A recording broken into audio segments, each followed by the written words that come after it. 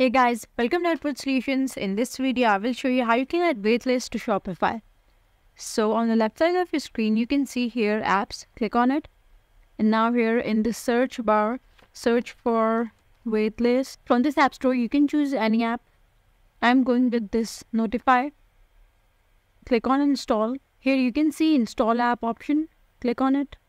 Once it installed, it will open up like this. Scroll down and here you can see and Notify Me widget is available. You have to complete these 4 steps in order to set the widget. How this is going to work is when a product is going to out of stock or it's sold out, it is going to show like this. Now, here is the sold out option and here is Notify Me. So here you have to follow these steps in order to set this widget on your store.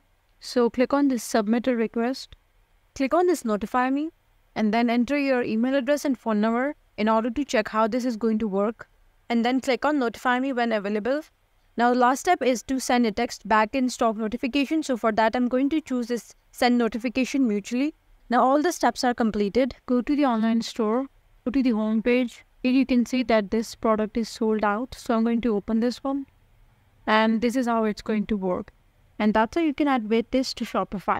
And that's all for today's video. Thanks for watching.